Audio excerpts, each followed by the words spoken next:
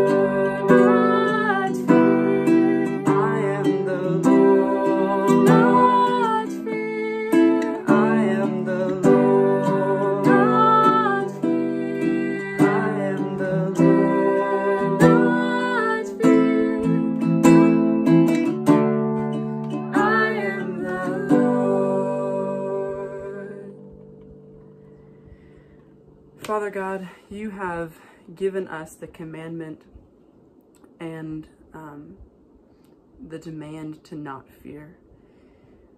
even in times that are uncertain, even in situations that bring many questions without answers, God, you are sovereign and you are good. Please remind us daily and give us daily reason to remember your grace and your mercy and your love. Give us confidence to trust the plans that you have, no matter what it looks like. We love you, Lord, and we bless your name. Pray this in Jesus' name. Amen. Good morning, Covenant College. It's a beautiful morning here on Lookout Mountain. So beautiful and sunny. In fact, I had a hard place finding somewhere to film this because the light was so intense. So, since you've left, so is the fog. Thank you for bringing it with you. And spring has sprung here on Lookout, and we miss you guys a lot. And wanted to talk to you guys briefly today. I understand that this is recorded for chapel, and the chapel taking place after Palm Sunday. And so I wanted to take this time to kind of run through the last few nights of Jesus's life according to the Gospel of Matthew. So I'm going to pray as we jump in. Father, it feels strange to pray on a recording, but it is not strange for you. We recognize that you have great plans for us as we encounter you in your word, as you draw close to us this morning. Amen. I think to start off, a diagram may be helpful. It's a very simple one. This is a diagram of my life, my family life, and particularly the mornings.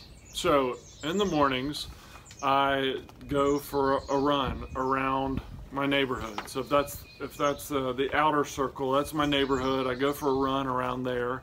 And then, as is natural, as you would expect a human to do, I'd like to enter my home. That's that circle there. I like to go inside of my home after I go for a run, and that presents a problem. Just inside the home is a problem. The problem shows itself when my kids do funny gestures like this. Hi, Dad. What are you doing? And they expect me to like move through the house. I have to go through the kitchen in order to get to my bedroom and the shower that will then relieve their distress at my coming near. And this circle right there, that tiny one in the middle, represents a hug from my wife, which is not going to happen after I've come from the outside run and into the house and then into the center of closeness. She can't bear it, which is very understandable. And so I've got to go and get clean before I can come near, because if I was going to come near in my post-run state, that's a cost that she is just not able to bear. Nor are my kids. If I try and stop and get coffee, if I try and stop and feed the dog, if I try and stop, they're just like, nope, go, get out. Oh, they kind of push me out quickly. And I want to say that that this same idea is Matthew's telling of the last few nights of Jesus' life. But instead of it being an outside and in, like I've said, we'll see in the life of Jesus, in these last few moments of Jesus' life on earth, that it's an inside out. And so if you start, we're just going to do a broad sweep of that time period, and then I'll burrow down in one passage in particular. But if you start with the Last Supper, you have Jesus worshiping God by retelling the great Exodus story with his best friends. And I'm going to contend that that is a moment of intimacy and nearness, both with God and with his closest friends, the 12 disciples. And so we move from the center. That is intimacy and nearness and companionship in the very center. And then we move from there. Jesus and his disciples go to the Garden of Gethsemane, and they go to pray. And in that moment, You have Jesus in the garden pleading with his Father, distressed, he says, to the point of even death, sorrowful, but he's got his people around him.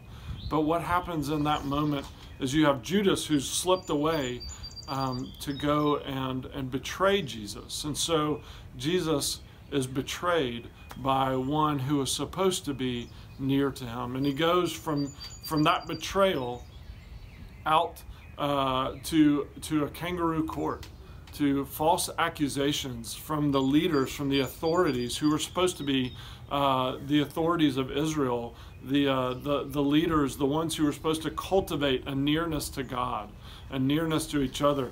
And so Jesus is moving from that center point, and he's moving out. Now he's in this false accusation court.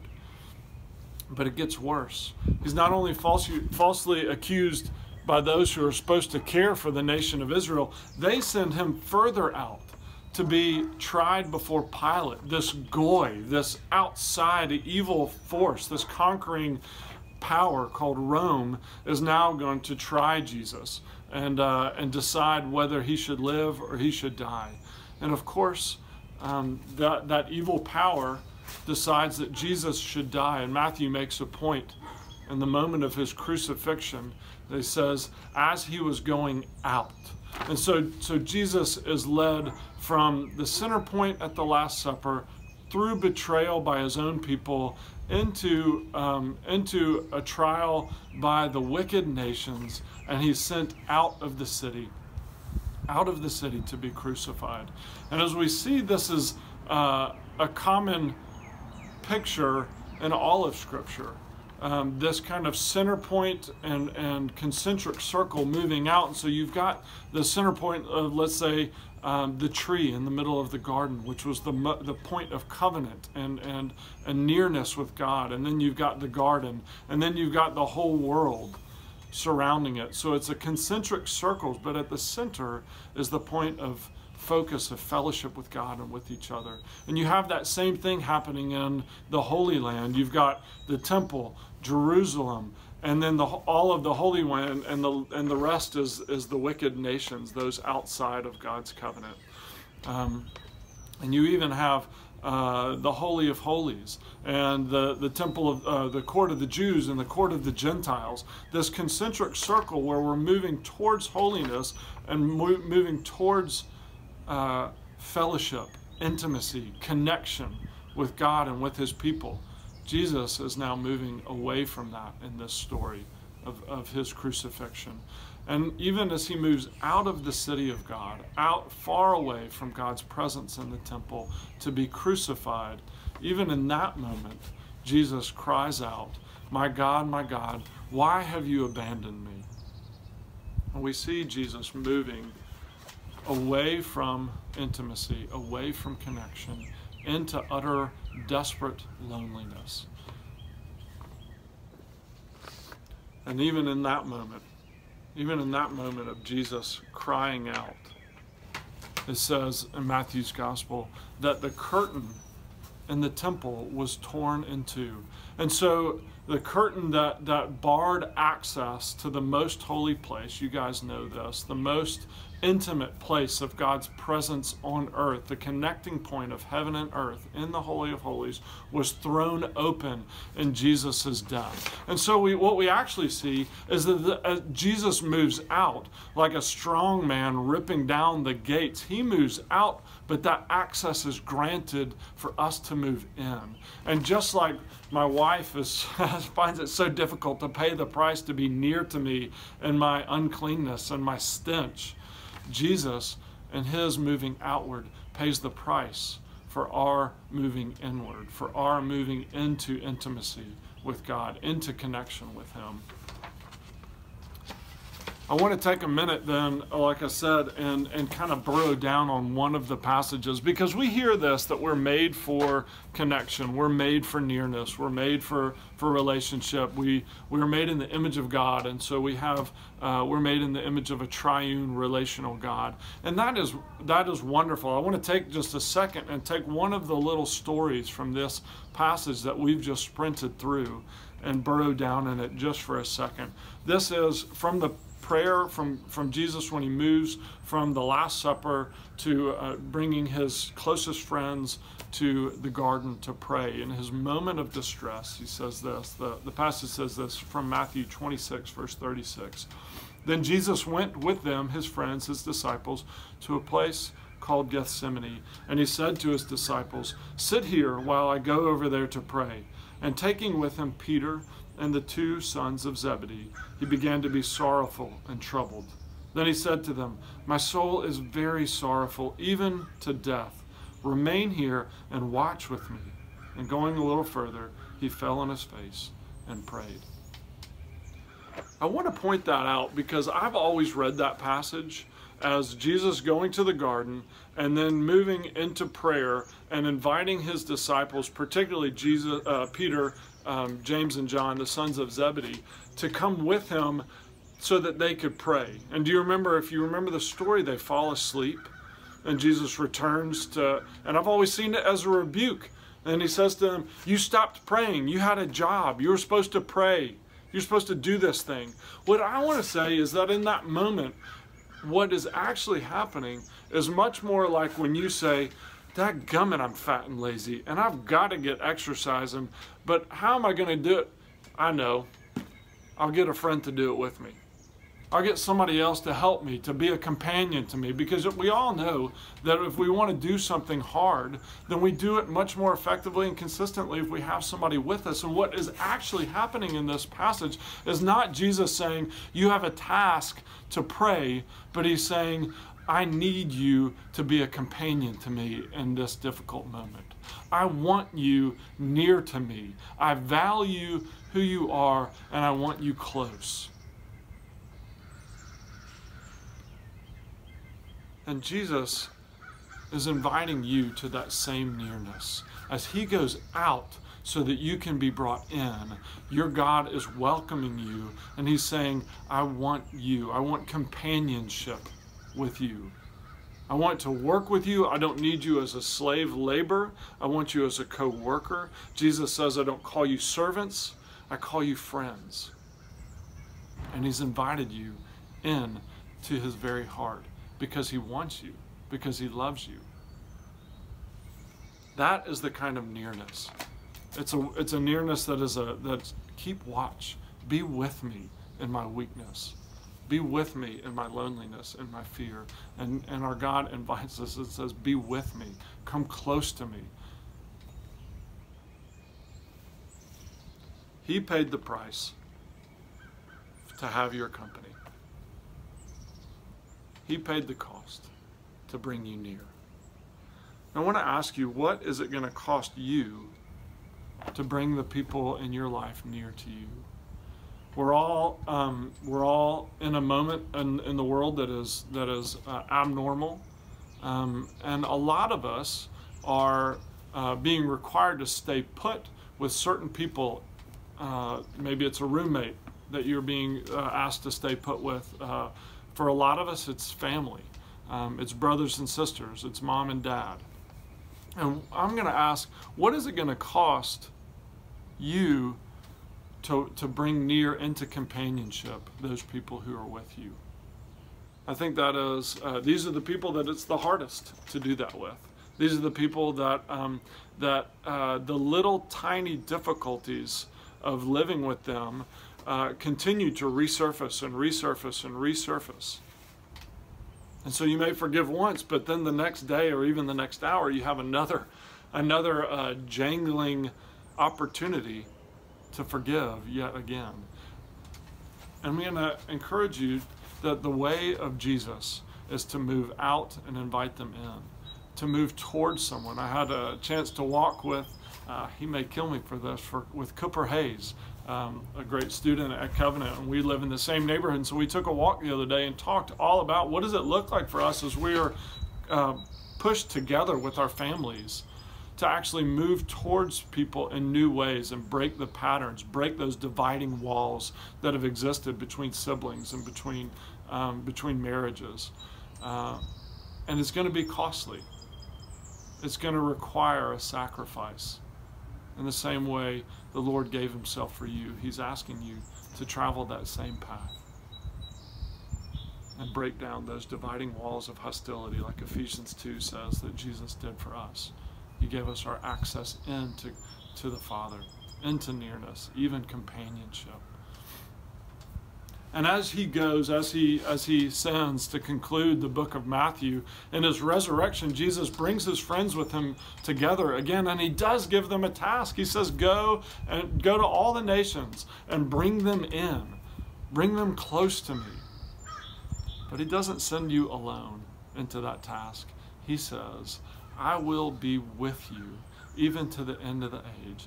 And it is a with you that is every bit as much a companionship of that garden where I want you. I want you close to me. I want to do this with you. And that's what he invites you to now. Will you go with him to bring the outsiders in, to destroy dividing walls of hostility, even the ones that exist in your very home? I hope you will. It's good to be with you this morning. I'm going to close this in prayer. Father, we thank you that you sent your Son to do the work, to bring us near. Would you go with us? Would you draw us out, that we would bring near the outsiders and take the risk and make the payment for the nearness of those you love so well? We pray these things in your name, Jesus. Amen. Thanks for having me this morning, and I look forward to your return to campus, many of you. Talk to you soon.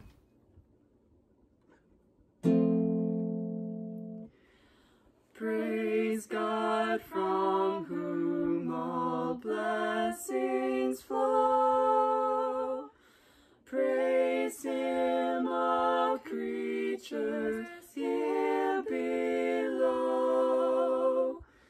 Praise him above, ye heavenly hosts. Praise Father, Son, and Holy Ghost. Amen.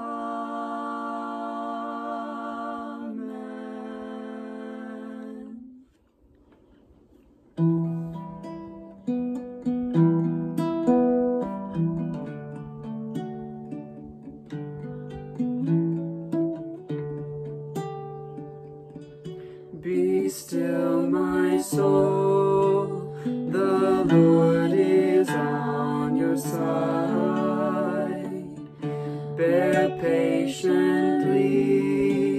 the cross of grief or pain. Leave to your God to order and provide. In every change, He faithful will remain. Be still, my soul, your best, your heavenly friend. Through thorny ways leads to a joyful end. Be still, my soul, your God will undertake to guide the future as He has the past. Your hope, your confidence, let nothing shake. All now mysterious shall be bright at last. Be still, my soul, the waves and winds to know His voice who ruled them while He dwelt below. Be still, my soul, when dearest friends depart, and all is darkened in the veil of tears. Then shall you bear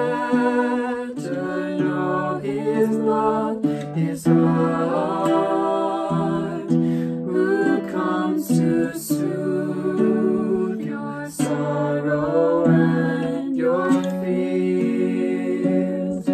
Be still, my soul, your Jesus can repay from his own fullness all he takes away. Be still, my soul, the hour is tasting on, when we shall be forever with the Lord. When disappointment, grief, and fear are gone, sorrow forgot, love's purest joys restored. Be still, my soul, when change and tears are past, all safe and blessed.